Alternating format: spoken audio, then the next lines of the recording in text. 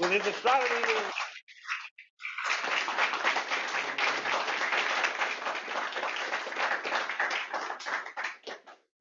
All those titles really mean is I've been a member of the club for a long time. All right. As in past years, the way I do this show is I read a lot of astronomy news and space news. And whenever I see something interesting, I drop it in a folder. And I also write down the article that I got it from. So if you go to this particular web page, you will find this entire presentation with all the slides and all the articles connected to it. So if you have any question about any of the slides, and I don't know the answer, you can find out that way. All right, we're starting here. This is a 17-pound meteorite found in Antarctica. They do a search in Antarctica for meteorites every year. This is the largest found in 5 years. This is the Alali meteorite. This is a 15.2-ton iron found in 2020. Inside it, they found 2 new minerals that can't be created in Earth's gravity. And somebody's cell phone. It's all right, these things always happen. This is Roxy's doghouse. It's got a little hole in it. Roxy's doghouse went for $20,000, and the meteorite that hit it went for an undisclosed account. Roxy was not in the doghouse at the time.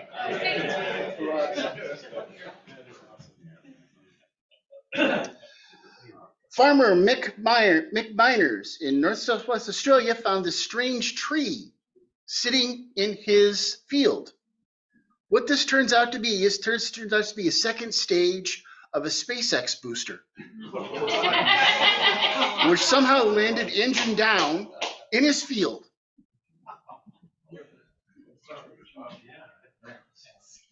So yes, things up there do come back down again. We had a skimmer. This is over Utah on August 14th. It bounced off the atmosphere and kept on going. This is a big fireball that came in over Texas at 3 a.m. And this is the one that went right over us on November 19th, 2022 at 3:30 a.m. It was actually seen in space before it re-entered. And I've got a cool video of this thing passing the CN Tower. This is actually a doorbell camera. This is actually an all-sky camera that somebody had. Pieces of it landed near, it's the other side of London, Ontario. I can't remember the name of the town right now. Okay. Washburn fire, burning the giant sequoias, July 10th. The Nord Stream gas pipeline. Somebody dropped some bombs on it. Fortunately, there was no gas in it at the time. It was filled with air. But as you can see from the satellite view, it was filled with air. This is satellite view. What's the scale? It'd be in the article. So if you take a look at the article later on, it'll tell you. Mauna Loa in infrared from Landsat 9, showing a nice lava flow.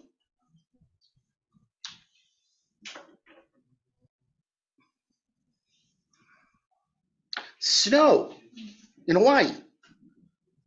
Yeah. You saw that? I was there You were there. as it was melting. Okay. Not a common event in Hawaii, to say the least. This is the result of the magnitude 7.8 earthquake in Turkey that happened on February 6th. It created this fissure 190 miles long. And what this is this is a Doppler scan. So one side up, the other side down? Yep. For the third year in a row, La Nina finally died just this year, which is why we get all the rains in California. But it used to be that we had La Niñas and El Niños once, and then a break, and then another break, and now they're happening year after year after year. Category 4 Hurricane Ian, I-A-N, September 27th and September 28th, passing right over top of Florida. Now this one's a scary one. This is Tropical Cyclone Freddie from February 6th. This guy was only a Category 3 storm, but it started on one side of the Indian Ocean, went all the way to the other side of the Indian Ocean, bounced and started coming back before it died. Only one other storm has ever lived this long. And the nightmare scenario is if the ocean stays warm enough, it just goes round and round and round and doesn't stop.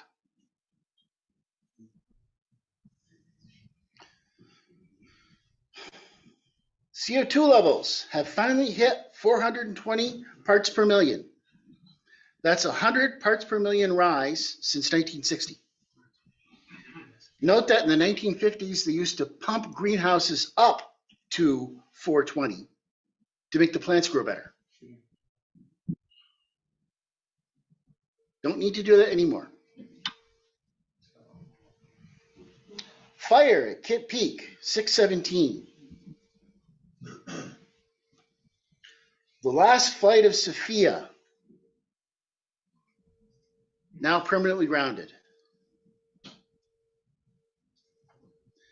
The European NIMOA array in the French Alps, finally reaching full capacity of 12 antennas. This is a new radio observatory. And the Deep Space Network, adding DSS 53, which means we're now up to 14 antennas in the Deep Space Network.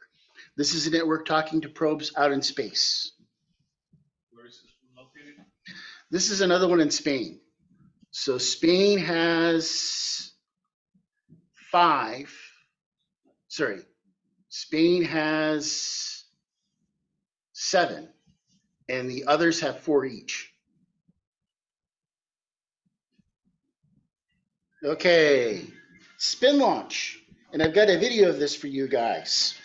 The idea is to take a projector, to take a projectile, get it spinning really, really fast, and then send it out the top.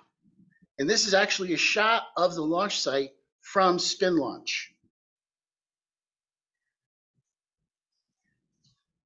Strato launch did its second captive carry test. This is what you get if you buy 2 747s, take them apart, and put them back together again as one giant airplane.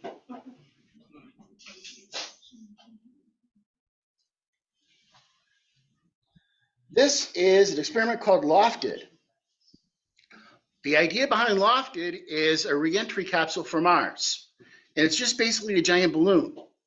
All they do is they put the payload inside the balloon, inflate it, and the experiment with this was actually designed to mimic what Mars' atmosphere would do to the thing when it landed. This is an idea for a much cheaper reentry method on Mars. Long March 5B, reentering over India. The Chinese don't seem to care where their stuff reenters anymore. First successful launch of Firefly, which is a spinoff of SpaceX. And what these guys are doing is these guys are looking at the medium launch. Can you see my mouse here? This is Firefly. And these are all the contenders for the medium-sized launch facility. SpaceX, of course, is one of the big guys.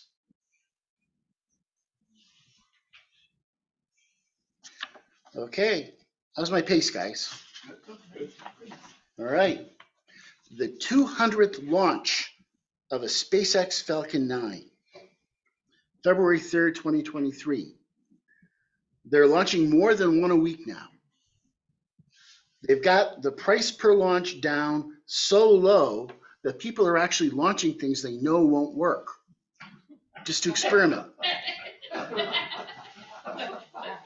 I kid you not. Starlink V2. The new Starlinks are 20% brighter than the V1s. Why? And they're going to be launching thousands of these things. The new Starlink V2s actually use laser comms to communicate with each other. Right now, there's a 100 millisecond delay after you hit the button to go all the way up to your Starlink satellite and all the way down to your internet location. They're going to fix that with laser comms, and they're hoping to get 1.250 terabyte links on their ground stations when they're fully configured, which is way beyond fiber. We'll see how they do that. Here we have the first Falcon Heavy launch in 3 years, launching U.S. Space Force number 44. And here's the one that just launched, sitting in the hangar, giving you an idea how big this thing is.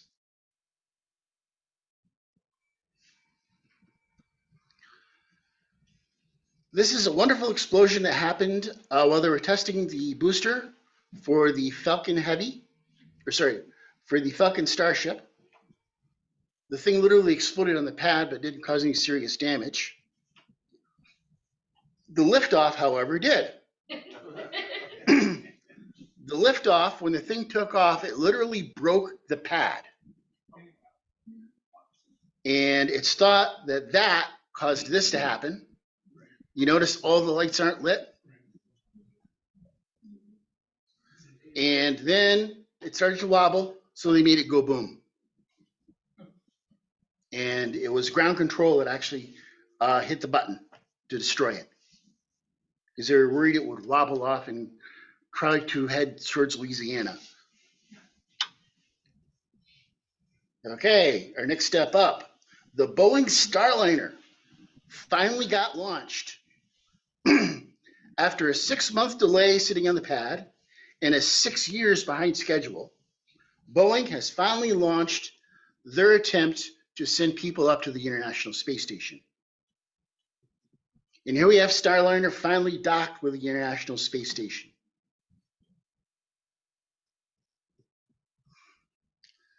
This is a Cygnus cargo drone called Celluride, launched from Virginia on 11/7. And notice that one of the solar panels didn't deploy. Soyuz MS-22 had a coolant leak on December 14th. It turned out that that coolant leak turned out to be a meteorite hit. And there's the hole. It was doomed unsuitable to be used, so it's been jettisoned and it's going to be replaced. But because of that, some astronauts had a little bit of extra time. This is Scott Kelly in a gorilla suit. What he did is he got into the Cygnus drone and he hid in one of the cargo containers. And when one of the astronauts came in to open up the cargo container, he came out. And I've got a cool video of it that he took on ISS that I can show you guys later.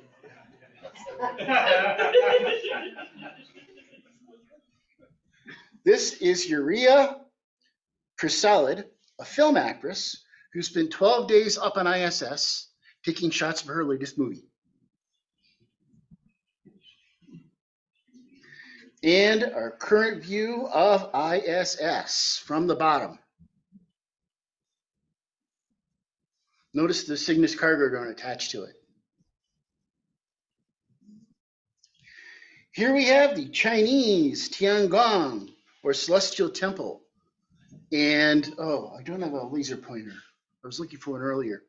The object in the middle on the right-hand side that's attached to it, that's the new module that they just put up there. And here they are attaching it.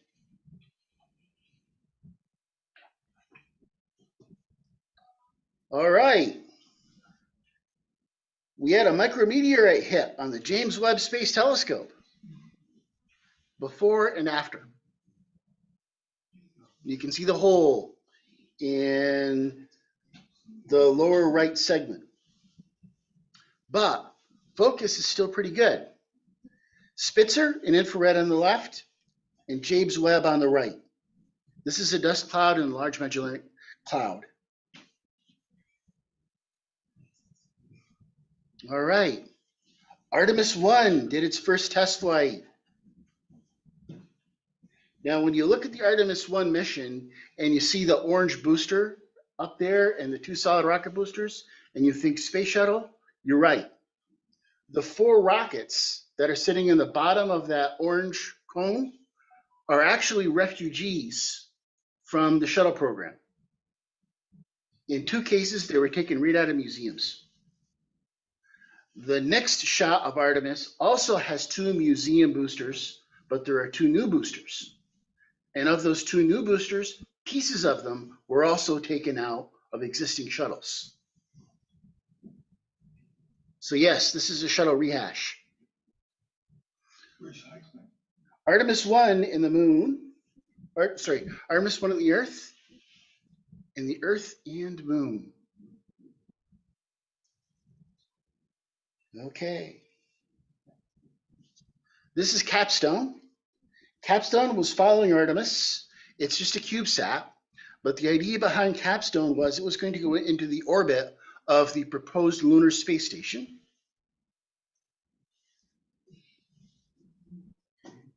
And here we have a shot from the Japanese lander, which crashed on August 25th, of the Earth and the moon. Oh, don't go yet. Go back. Go back. Oh yes, I forgot the eclipse. Yes, if you take a careful look, there was an eclipse that day. If you take a careful look at the Earth Over Australia. over Australia, there's a little black spot.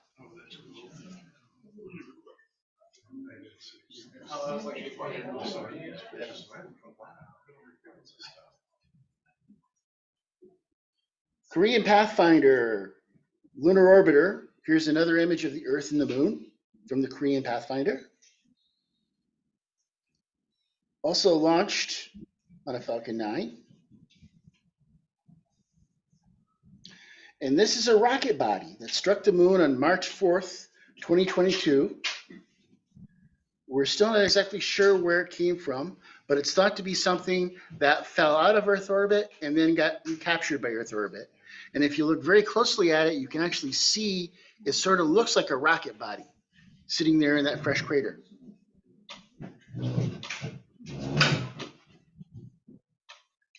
Daiichi Fuji was taking a picture of a crescent moon, and he caught this.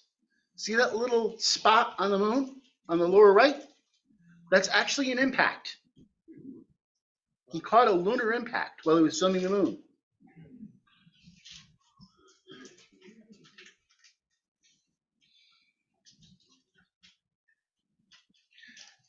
This is a pit in the Sea of Tranquility.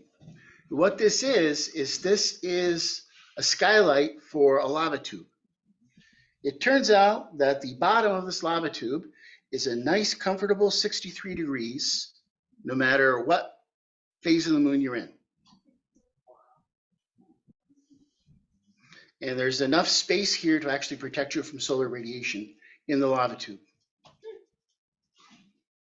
And that's the Sea of Tranquility, mind you. China's Yatu 2 rover is still making donuts in the moon 4 years later.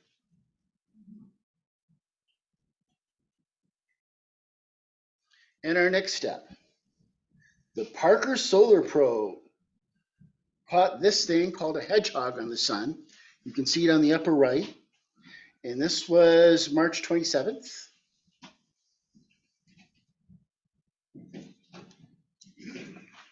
We're halfway through, guys. Venus, looking at old Magellan data from Mats Mons, they found this. This is a live lava flow. that happened between two different orbits of the Magellan probe. It was thought up until just now that Venus was dead, but it's got live active volcanoes on it.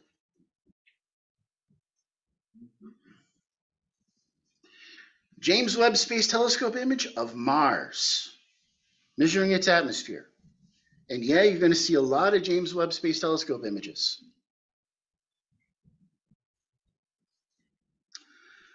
The UAE probe HOPE was designed to take a look at the surface composition of Mars. And when it was all done with its mission, it decided to take a nice close look at Deimos. And it found something really, really weird. It was thought that Deimos and Phobos were captured asteroids. It turns out they're not. The surface of Deimos and Phobos is actually made out of the same stuff as the surface of Mars, which means the origin of the moons of Mars is probably similar to the origin of our moon, meaning that they're a piece of Mars.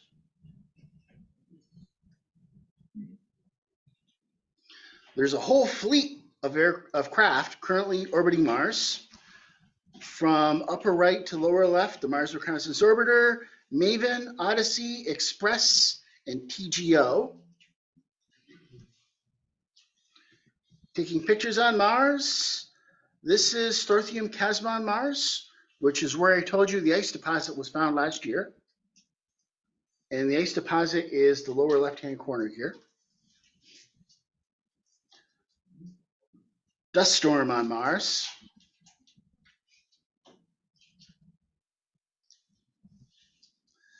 This is cool. Mars Express found this. This is a glacial moraine, the remains of a glacier on the surface of Mars.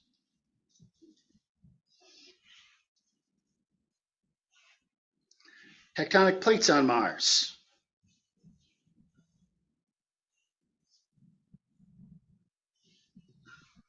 And here we have a Mars Express shot of Deimos with Jupiter in the background.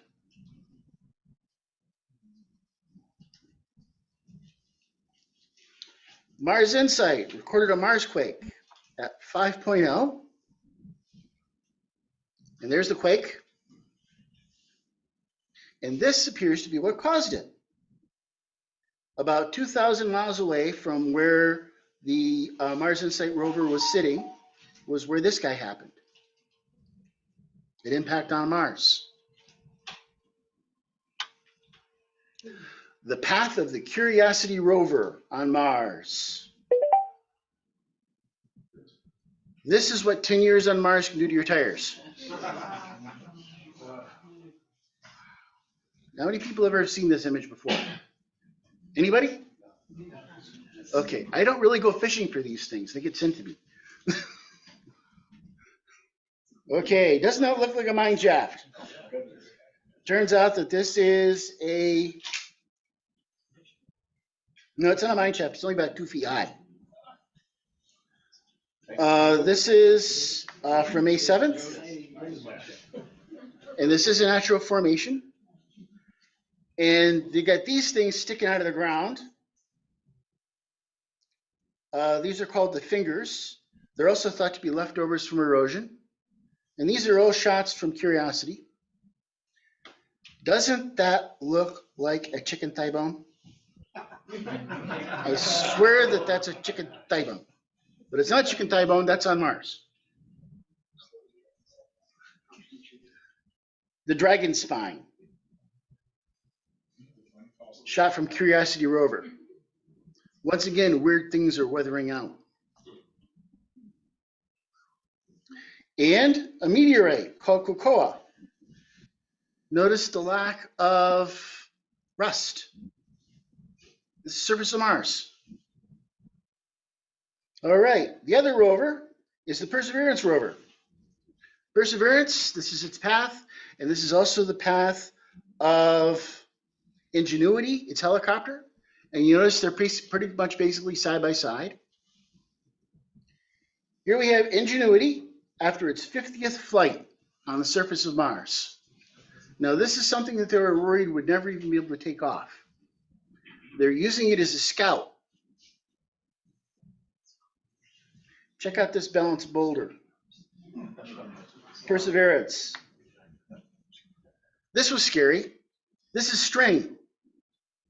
It turns out to be from Perseverance's own parachute. Glitter on Mars. And clouds on Mars.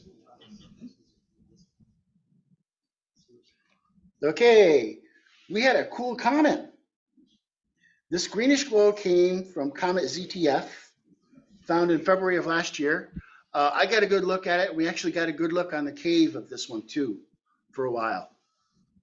Anybody else saw it? Anybody? Yes, we had a few ZTF seers. This guy was actually naked eye for a little while, but you had to have a good night. In February, there weren't many of those. DART's first image of Didymos. Here we have a Hubble Space Telescope image of Didymos after DART hit it. And I've got a cool video to show you too of this one. This is actually taken by an amateur, Rafa Ferrando. He's a guy that regularly submits images to my supernova page. And this is a shot from the probe that was following Didymos called Leica Cube. And you can see Didymos and Dimorphos here. Didymos is the one on the right that got smashed.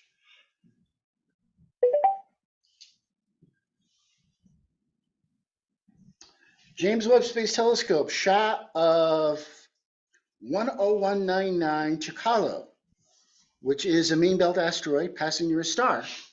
It turns out that this asteroid has a ring.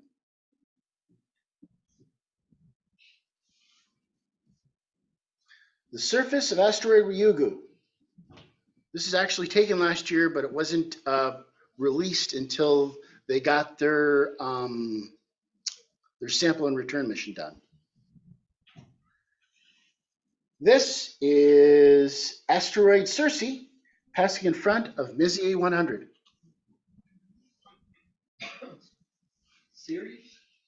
Siri, one Siri, yes.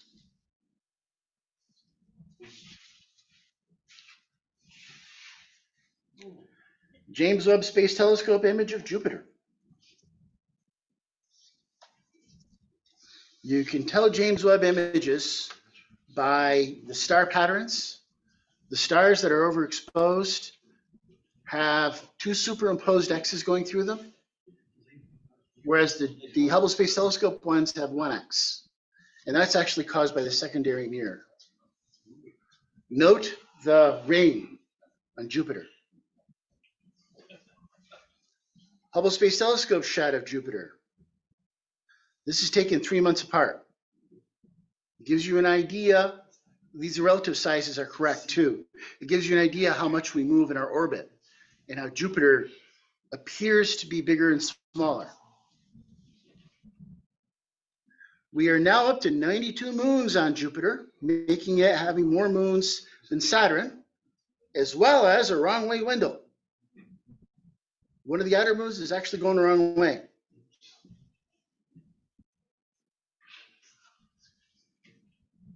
Juno probe with Ganymede shadow, casting a shadow on the surface of Jupiter.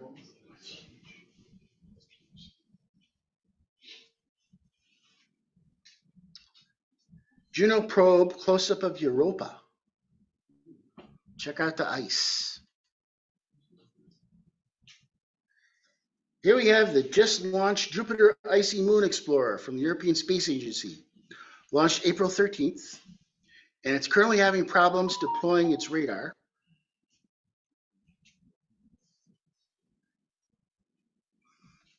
And here we have the to-be-launched Europa Clipper, due for launch on October 6th, also to Europa.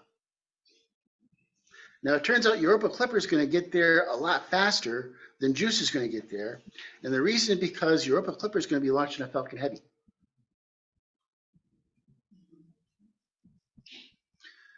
This is an idea for exploring underneath all that ice in Europa. There are two competing ways for getting these little probes down there. There's the European way, which is to drop a little bitty lander on the surface and have a heater in it, and have the heater slowly melt its way down through all the ice. And then there's the US idea, which is to use a bunker buster.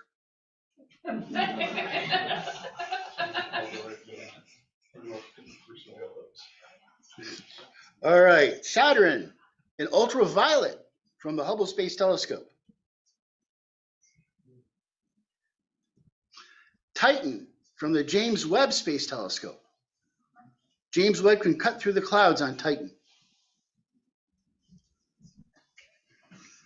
Uranus, James Webb Space Telescope. Check out the rings. Yeah. Neptune, James Webb Space Telescope. That's nice. Okay. Minor planet Humane was also found to have a ring as well as 2 moons. And yes, this is a graphic. But that gets us out of our solar system and into deep space. The pillars of creation with Hubble Space Telescope on the bottom and James Webb on the top. That is what the James Webb Telescope image of the pillars of creation looks like. And I warn you, this image is very big. It makes a really cool backdrop on a cell phone too.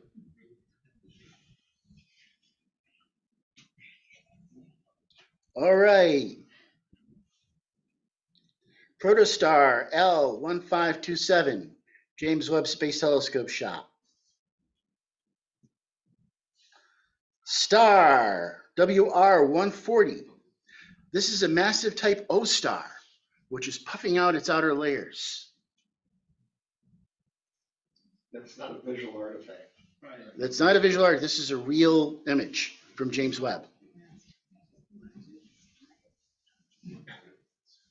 30 Doradus in the Tarantula Nebula, James Webb.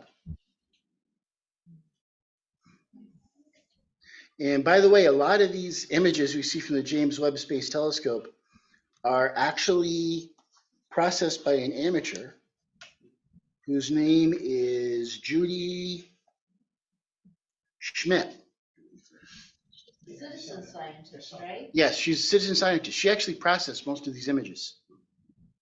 The James Webb Space Telescope is doing something similar to what Hubble is doing now, where they're actually publishing all the results and they're not sequestering them for 6 months so that science can look at them. After the Voyager probe happened, a citizen scientist got a hold of the raw data and found 2 moons. And after that, all images from deep space probes were sequestered for a period of time because the PhD didn't like the idea of an amateur discovering moons around a planet that he was supposed to have discovered them on. Well, such is life. Okay, James Webb shot PA30. This is thought to be the supernova remnant from 1181 AD. And this is Messier 1 from the new IXPE observatory, which is a new X-ray observatory that got launched last year.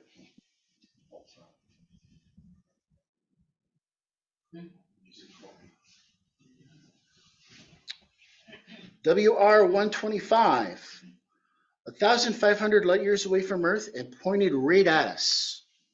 This guy could go supernova at any time. Also James Webb Space Telescope. People remember the dimming of Betelgeuse from year before last. Yeah. This is what the current theory is on what happened. Betelgeuse puffed out something. That something darkened and then passed in front of the surface of Betelgeuse.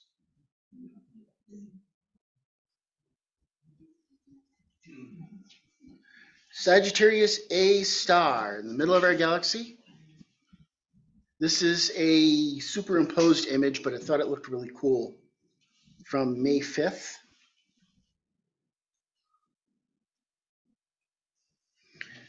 Here we have radio waves. This is what the center of our galaxy looks like in radio waves, with Sagittarius A star, which is the supernova, which is the black hole in the core of our galaxy. And a close-up. These are called Fermi bubbles. And this is something that I just found out about recently. It turns out that there's an antimatter detector on board the International Space Station, and it's getting lots of hits. The thought is that our galaxy's black hole was active, and what it was doing was it was pushing both matter and antimatter from the core of the galaxy out towards us, and that some of these meteorites that are hitting us are actually antimatter. They're very small quantities, but they are indeed antimatter. Fortunately, mostly antiprotons, which are pretty small. All right, microlensing. This is two stars passing in front of each other. The effect of a star passing in front of a black hole is a microlensing event, where you see the star, then the star looks badly warped, as in a badly warped lens, and then it goes back again. But what's happened is the Hubble Space Telescope has actually watched this happen with two stars, where we have two stars, one passing in front of the other over the years. And you see this starts in 2019 and goes on to this year.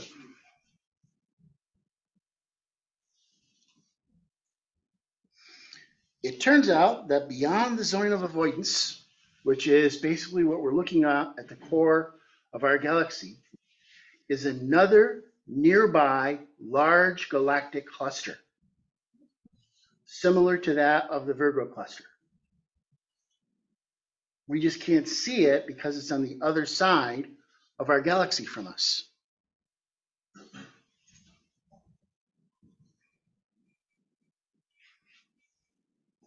The Jellyfish Galaxy, Hubble Space Telescope image, JW100.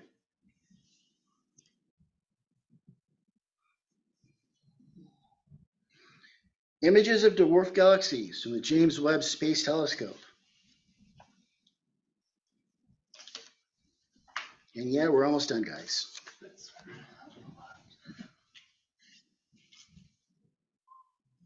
Globular clusters in other galaxies, James Webb Space Telescope.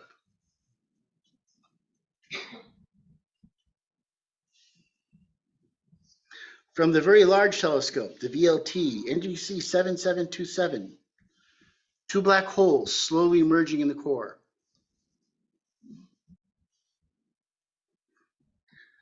This is a shot of supernova 2021 AFDX in the famous Cartwheel Galaxy. This is one of the first shots that was published from James Webb Space Telescope, and it caught this supernova at the very end. If you remember the Cartwheel Galaxy is a giant wheel, and this is 1/4 of the wheel.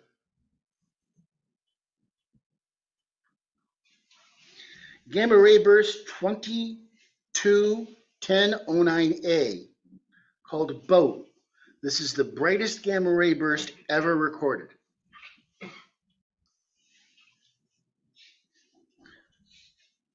James Webb Space Telescope, Deep Field Image, Galaxy Cluster SMAC 07223. Note these very, very distant red galaxies. Here we have another shot of it.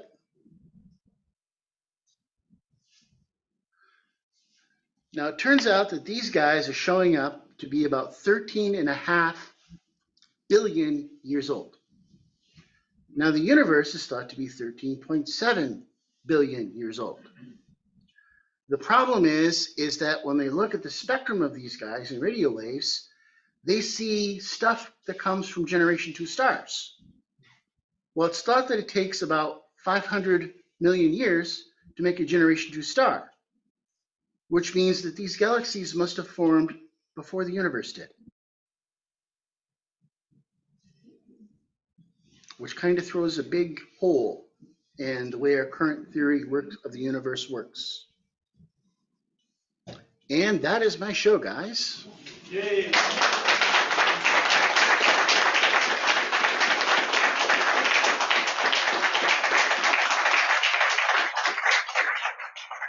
And you want to see some videos?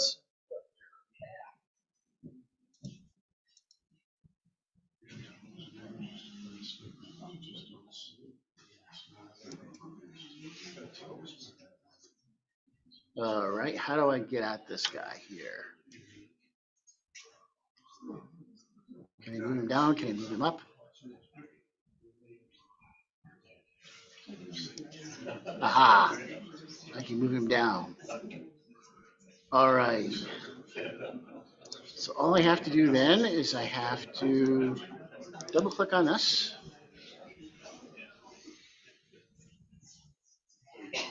And this is what you'll see on the website.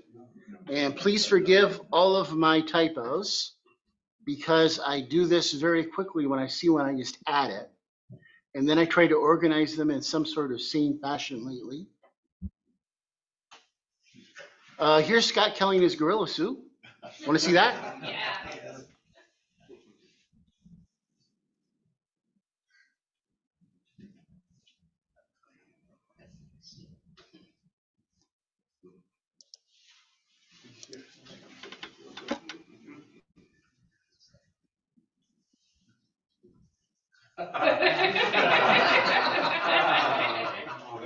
Oh, my God. Oh,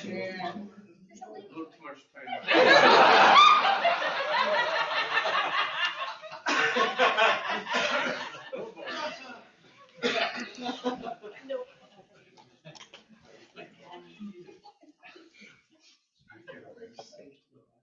Yeah.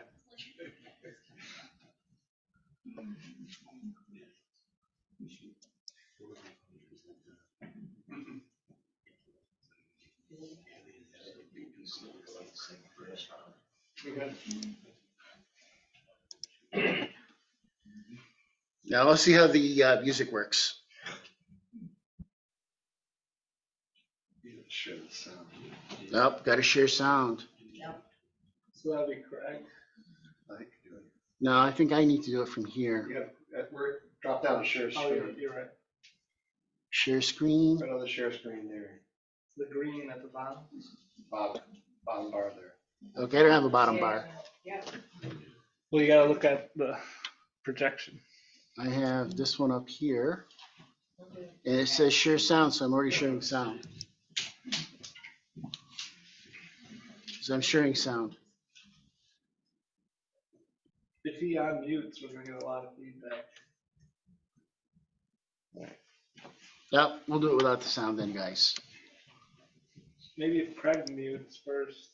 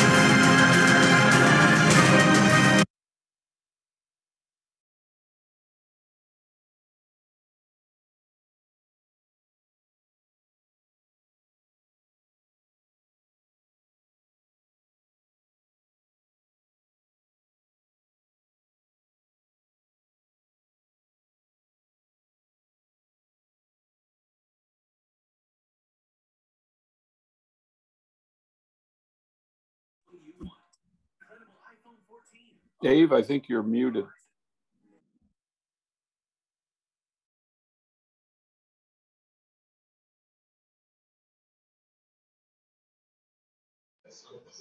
Can you hear me now? Nope. Don't want to do that. Are you muted? You're good now, Okay. Dave. Once it gets to fairly close to the speed of sound, they let it go. And unfortunately, when they let it go, it had a little bit of a spin left. But the idea basically is to set one of these at basically a 23-degree angle on a mountainside somewhere and get it going so fast they can actually launch it into orbit. But I hate to think of the number of G's.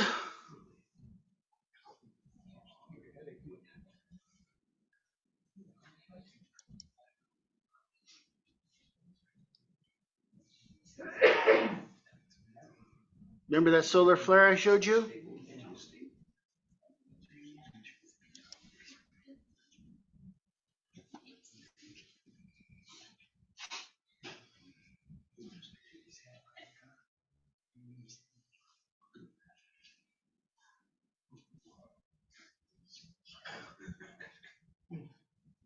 And the Earth is there for size in the upper right, if you can see it.